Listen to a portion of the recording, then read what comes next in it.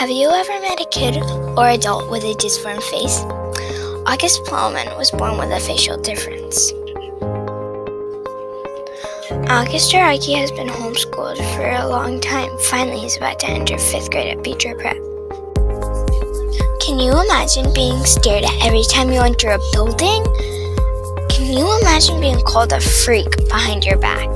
Can you imagine a game where no one can touch you, and if they do, they have to wash their hands as fast as they can?